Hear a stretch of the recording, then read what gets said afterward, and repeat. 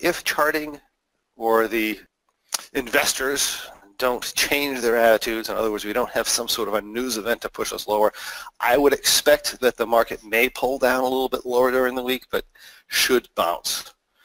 Now that said, we do have a lot of uncertainty on the horizon. We've seen this in the volatility, and we can kind of talk about this when we start talking about the positions themselves, particularly in the SPX. The volatility has been shifting in such a manner where we should be up a substantial amount of money, but we are actually drawn down, and it continues to crank pressure in on the position and devaluing the position somewhat. Keeping that in mind, should this information or the impending news and the nervousness go away, we should gain value in our positions fairly rapidly. But for now, they are depressed in value, particularly in the SPX. Not as bad in the Russell, but it's that way in the Russell too a little bit.